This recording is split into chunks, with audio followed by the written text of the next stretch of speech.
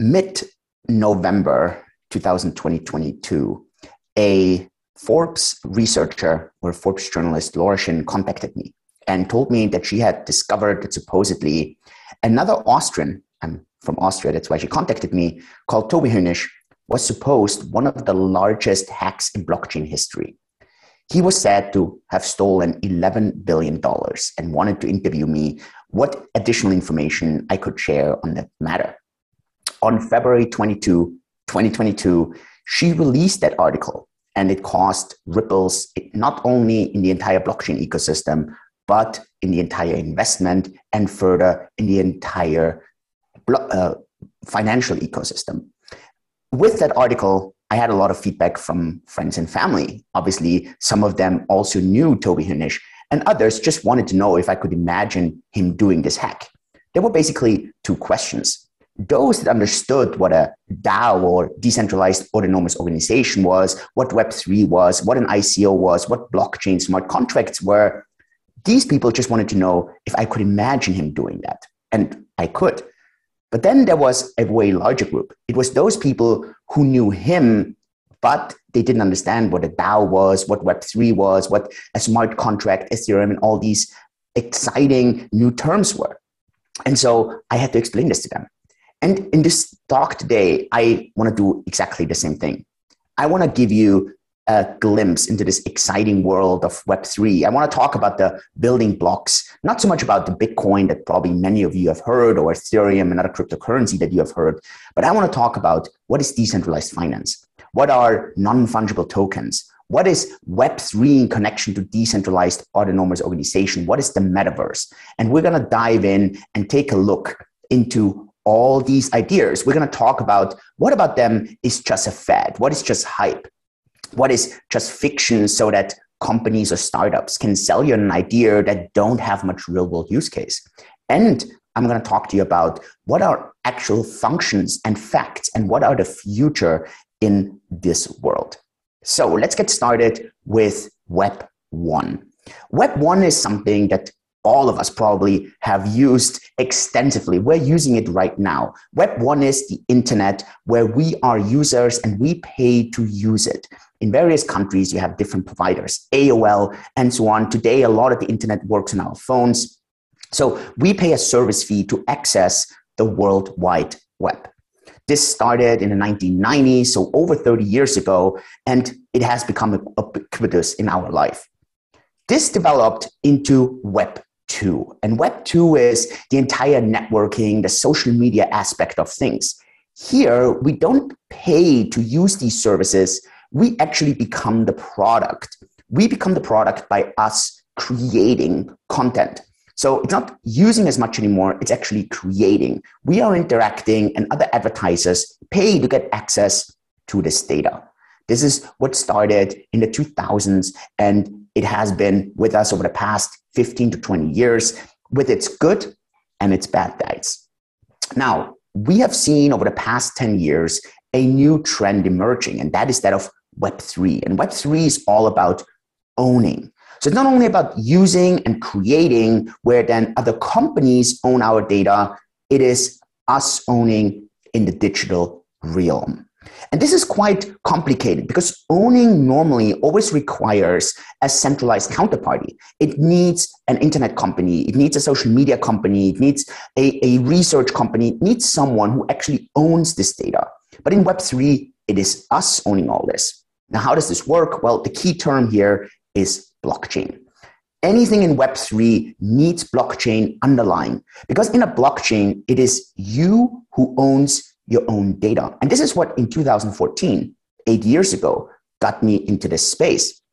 I was a medical doctor and I was trying to find out how could we have medical data being owned by the patients themselves without having to trust anyone.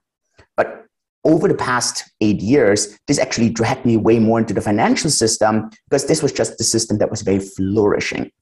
One key aspect of blockchain, and most people always think about blockchain is about ownership and owning everything yourself in the digital world. There's a very important aspect to it that people tend to forget. Blockchain is actually mostly about proving that you do not own something anymore.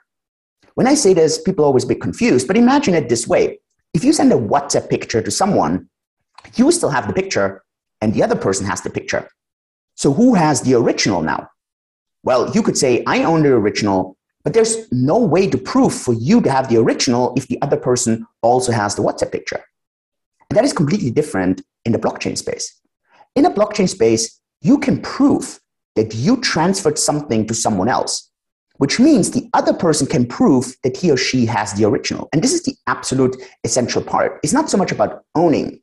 It's actually proving that you transferred ownership over. And this will be a very decisive part in all the various use cases that we're going to talk about in Web3. Now, obviously, I want to start with the fad question. Is this legit? Is this just hype? Is this just fad? If you go on the internet, you will see both sides of the story. You will have companies and platforms who will tell you that Web3 is the next big revolution. And then you will have other participants, very famous ones. Elon Musk, CEO of Tesla, Jack Dorsey, ex-CEO of Twitter, co-founder of Twitter, who talk about Web3 just being this hype created by more venture capitalists who want to make money off all that. And so that's why they're performing a stunt by pushing this narrative. And then you have people who are very, very excited about it and tell you that this is going to be the next thing. And we're going to talk about companies like Meta, from ex-Facebook, Mark Zuckerberg. You probably have seen and heard a lot about his ambitions to transition Facebook or Meta into the Metaverse. And so who to trust, who to believe? Well, anything, Web 1, Web 2, and probably also Web 3, all started with very questionable, maybe not as straightforward use cases. For example, the very early internet was mainly used for two things. It was mainly used for porn and online gambling, the two vices that drew a lot of people out of the meat space into the online space. Now, there's nothing wrong with these two use cases, but also 30 years ago, people mostly said the internet won't be used for anything meaningful or useful other than porn and online gambling. Well, and we know what turned out of that over the past 30 years. If we look at the very first use case of Web3, which is Bitcoin, we actually saw a very, very simple or similar behavior over the past 10 years. Bitcoin, a digital censorship-resistant asset, was mainly used at the beginning for illicit use cases. It was used to bypass payments for illegal use cases. For example, here, Silk Road, an online platform where people could buy and sell drugs. Bitcoin was the main form of payment because nothing else would work there, obviously, because this was illegal. And so people had predicted 10 years ago that Bitcoin would only be used for these illegal use cases, and there was nothing to it. Well, forward 10 years, last year, less than 0.15% of all Bitcoin transactions were actually illicit. And if you compare that to regular dollar transactions that are in the regular percentages, this is just a fraction of illegal use cases. And today, Bitcoin has completely transitioned out of the idea that it would only get used for such illicit behavior. And today, actually, when you look at when does Bitcoin use spike, not the speculation, not just the pure investment, but you actually look at the use case, then you see that this mostly happens in countries where there's war, where there's geopolitical conflicts, where there's extremely high inflation, and people need to protect their wealth, especially when they travel, when they move somewhere. It's a lot easier to travel and move something digitally and not need to carry any physical goods with them. And we see this over the past couple of years. It doesn't matter if we're talking about Syria, Venezuela, Turkey, right now in the Ukraine, and so on. And so Bitcoin has completely moved out of these illicit use cases 10 years ago, questionable use cases 10 years ago, into an actual asset today. The term that over the past couple of years you may have heard is that of decentralized finance. And Bitcoin was one of the first forms of that, and decentralized finance is part of Web3. The idea behind it is straightforward. Instead of TradeFi, traditional finance, where you have banks and large companies with a lot of people and very little tech, you don't only, and that's what fintechs are doing, like PayPal, for example, you don't only add software tech to it, you actually outsource the tech to blockchain. So you leave the people for those that you need them for, but the majority of the interaction, the majority of the platform gets put into a decentralized ecosystem where people have full transparency, they have this full trust, and they actually own their financial goods. Now, again, just like anything, it initially was used for very questionable use cases. And you may have actually heard about a scam or another in the DeFi space, in this case, the Squid Game scam. That was based on, it had nothing to do with the very famous TV series. It was just based on that idea. And it attracted a lot of attention. And it had this idea of an online gambling casino almost, where people could get rich quick. And it happened what had to happen. And a lot of other people, sadly, lost a lot of money by running into that. But obviously, just like in Bitcoin, we have seen a transition. And we're seeing very legit use cases popping up in the decentralized finance space. Doesn't matter if it's decentralized exchanges where you can actually exchange digital assets without having to trust anyone. There's no centralized party anymore. All the way to projects like DeFi Chain, where I'm also helping out, that is focusing on decentralized tokenization of stocks and many other forms. Here, the idea is that it allows people all over the world to get price exposure into things like Apple and into things like Tesla and so on. So the very important part here is that this is a completely new aspect of this entire financial world.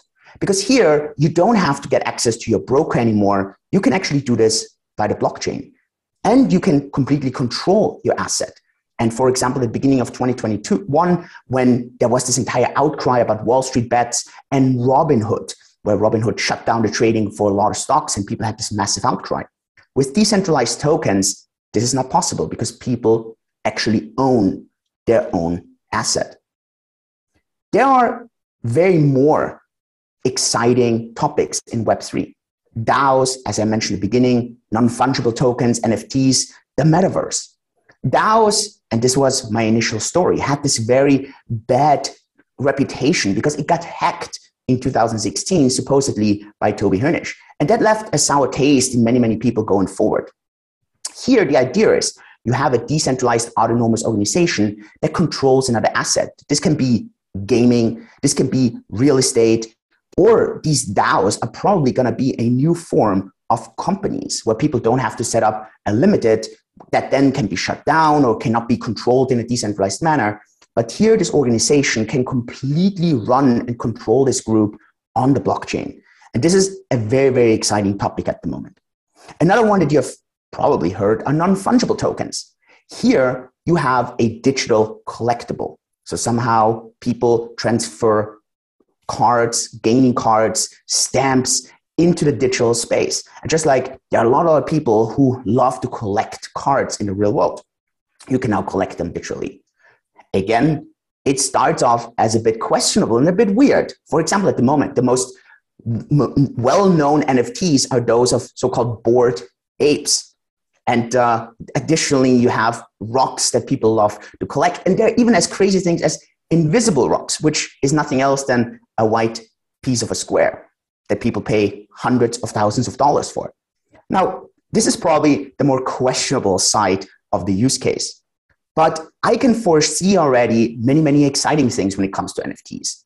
Sneaker companies like Nike are looking into authenticity stamps when it comes about their shoes. You have access to various member clubs, access to movies, special screenings, and you have this authentic ownership display that, for example, you wear at the World Series or the World Champ Cup. And these are all things that are completely transforming how digital ownership is seen today. The latest big topic here is the Metaverse, which combines Web3, so you owning digital assets, with virtual reality. A lot of Web2 companies like Meta or ex-Facebook, Microsoft, Samsung are the ones who think that they can be disrupting Web2 by transferring it into Web3 and becoming the Metaverse. I'm a bit skeptical about this. Not so much because we see a lot of questionable use cases in the Metaverse. For example, by selling a $650,000 yacht that doesn't exist other than in your imagination in this virtual reality. But it is more that we have never seen Web 1, so the internet providers, being big in Web 2.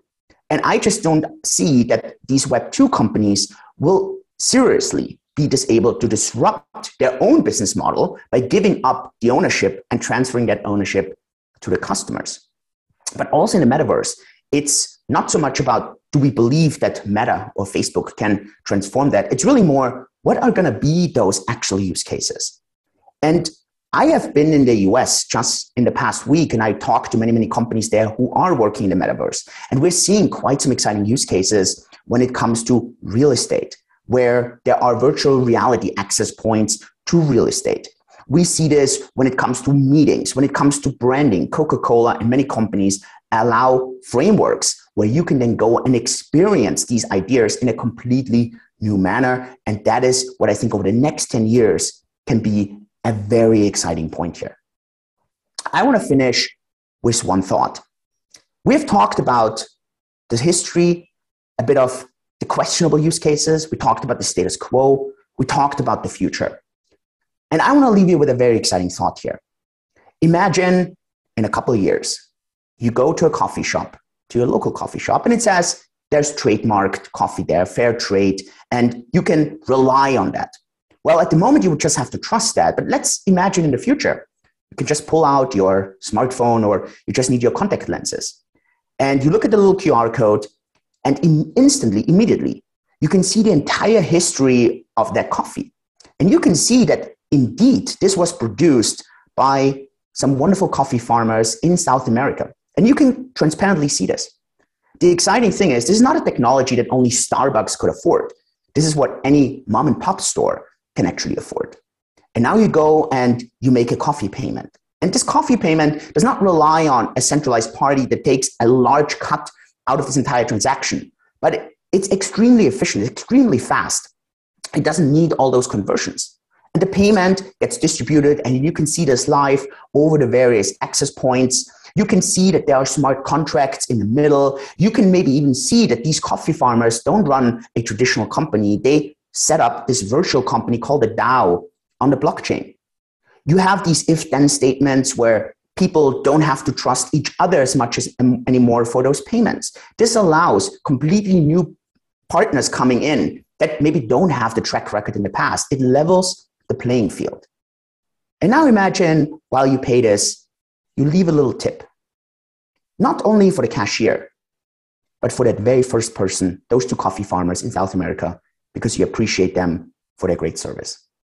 And that is what I'm so excited about in Web3. Thank you.